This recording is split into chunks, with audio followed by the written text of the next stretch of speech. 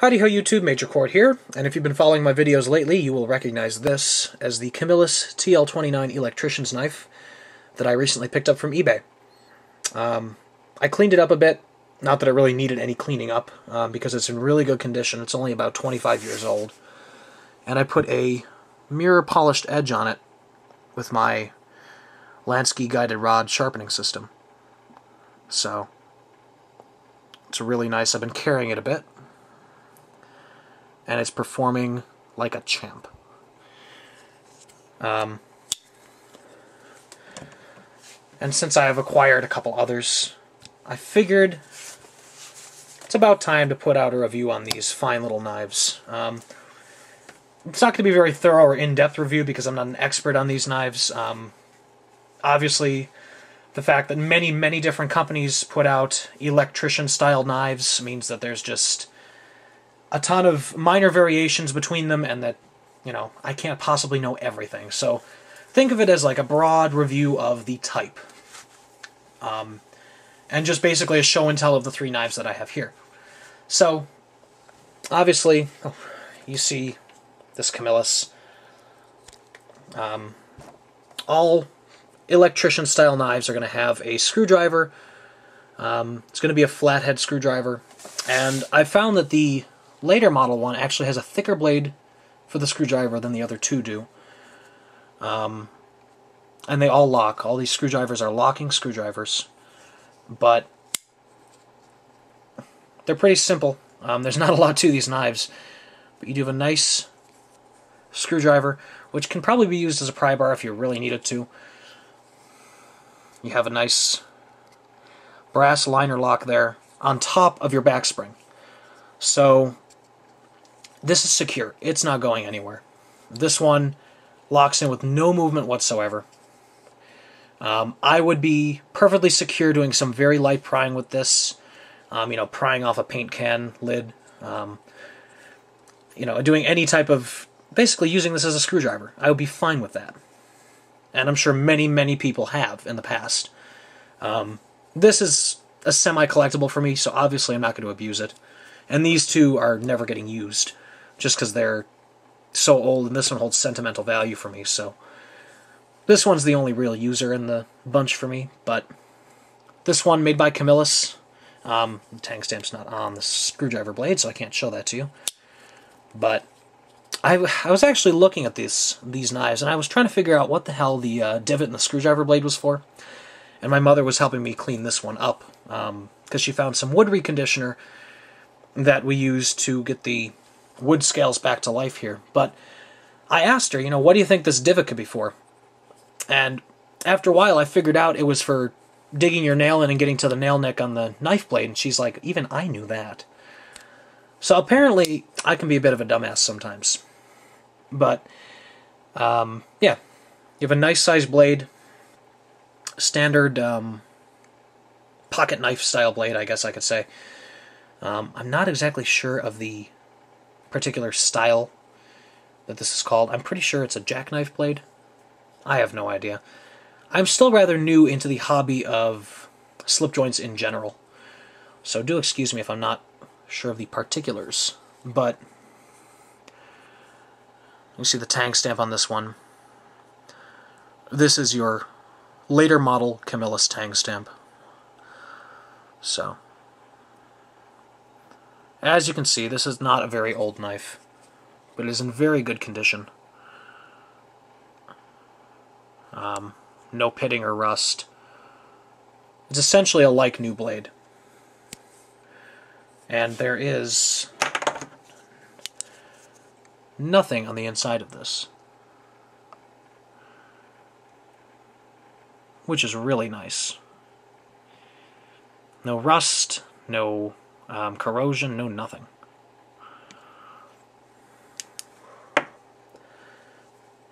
I think this is quite a steal. I think I got it for like 15 bucks, shipping included. This one, on the other hand, you could tell it's definitely seen better days. If I can get it to focus there. This one is a World War II era production, so stamp date, this indicates production of 1941 to 46. same as that easy open jack that I own. And since this is a knife that was issued to the military, the design was issued. Perhaps not this particular knife, but since it's produced during the war, never know. I don't know the history of this knife, which I find very interesting. You know, this could have seen action, it may not have, I don't know. But it just intrigues me. And, like I said, we did recondition the wood on this, so you can see there is now a nice wood grain to it, if I can get my light in just the right spot. You can kind of see the color has returned to the wood. It used to be more of a black, and now there's a brown, brown hue to it. I hope that's coming through. Yeah, it's probably not, but we took off a lot of grime and shit from this wood. And a lot of grime and gunk from the back spacers. This one I soaked in WD-40. This one I actually soaked in mineral oil. So I took some different approaches to cleaning each of these, just to expand my horizons of cleaning knives, you know. Ow. See, these old back springs, they tend to get a bit fidgety. This one is very stiff, but it does appear to me that someone has attempted to sharpen this screwdriver blade at one point. It is quite, well, sharp. But this knife does have, obviously, pitting on it. I did take a bit of rust off of the blade. And there is a nice patina to both of these blades. The screwdriver blade on this one is a lot, you know, there's some slop to it.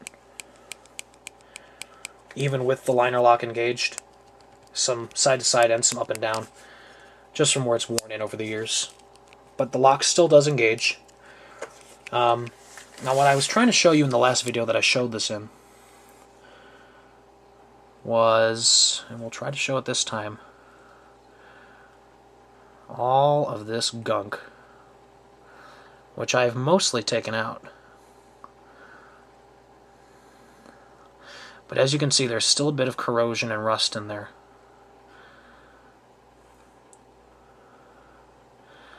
Thankfully, most of it's been taken out.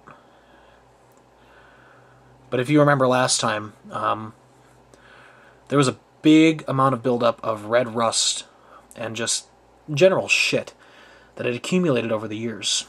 And how I got rid of that was, aside from soaking it in WD-40, bathed it in just Dawn and hot water, and ran it through with pipe cleaners. So, after doing that for about 45 minutes, this is the result. A decently clean knife.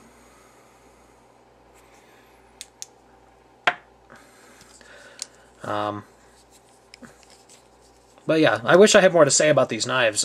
They're identical, essentially, except for the different handle scales and the ages of these knives. Now this knife, the third one, is not a Camillus, nor did I buy it off of eBay. This is actually my great-grandfather's knife. After my grandmother died last year, we have been going through her house, and this was found by my mother not too long ago. And she identified it as belonging to my great-grandfather. So, being the only knife collector in the family, and one of the few people who can appreciate it, it went to me. But this is an Imperial,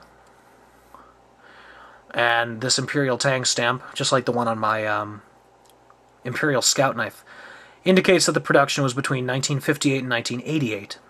So, it's got some age to it. It's missing a whole side of scale.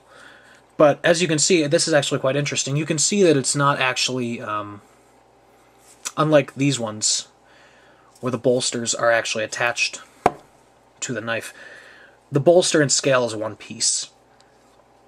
This is just a hollowed out piece of metal with, I think, plastic composite, or this could even be metal, attached to it. So this, and I actually took this off to clean it, just clips in through these clips here. But yeah, not a terribly expensive knife, I'm gathering just from the way it's constructed. But still a nice knife all the same. As you can see, there is some patina on the blade. Focus. Thank you, camera. Some patina, some scratches. It's been used. My grandfather used his knife well. And I'm not actually sure as to whether or not this particular knife made by Imperial had a sheep's foot or Wharncliffe blade, or whether or not he just sharpened the hell out of it. Because like I said, there are probably many variations of this made. I'm not entirely sure as to whether or not it came like this, or whether he just destroyed the blade. It's possible. I don't doubt that knife loving is something that is genetic. So, it's entirely possible he just didn't know how to care for a knife. But the screwdriver blade on this has an unusual polish on the bottom half, and is dull and patinaed on the top half. But there's that. And as I said, between the newer screwdriver blade and the old screwdriver blade, or even between the Imperial and the Camillus, you can tell that the new one is a lot thicker. I don't know whether that was between English, major chord, English. I don't know whether that was because maybe the older ones were breaking and, it was found that a thicker design was better, or, maybe it's probably just something that was improved over time, is my guess. But I find it interesting just to see the evolution of this design over time. This older one doesn't have a ton of wiggle, but there's some side-to-side slop. And this has a really thin liner lock. This is a thinner knife in general. But the lock's there. And this one still has a bunch of gunk in it. Cleaned out a lot of black gunk from this knife. I don't even think my light's going to be able to shine in there, it's so thin. Yeah, even if I were to shine it in there, you wouldn't be able to see it. But not really a loss. It's still dirty. Yeah, there you go. There's some of the gunk that's coming out of it. It's like an oily, black, greasy gunk from the mineral oil congealed with the dirt. So, that's my little quasi-review of these Electrician's knives. Like I said, it's not going to be a full-blown informative, this is the history of this knife, type of thing. I just wanted to show off for the camera the pretty little knives that I have here. So, thank you very much for watching. Take care.